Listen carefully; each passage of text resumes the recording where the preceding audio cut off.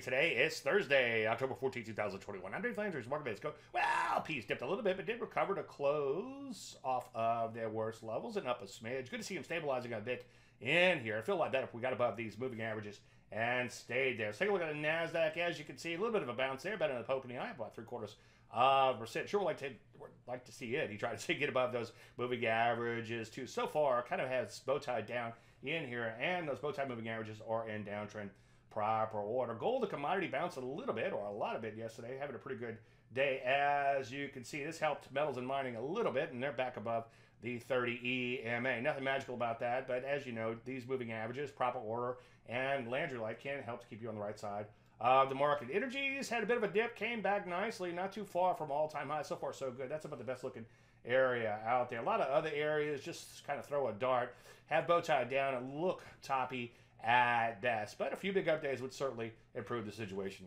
Big Captain Obvious there. So what do we do? Well, I'd keep an eye out for shorts, but of course, wait for entries, and of course, on your stops on existing positions. Once again, that's pretty much it. Ooh, chart show later today. I hope to see you there. Any questions, usual, Dave@Landry.com. I'm Dave Landry. You started the market.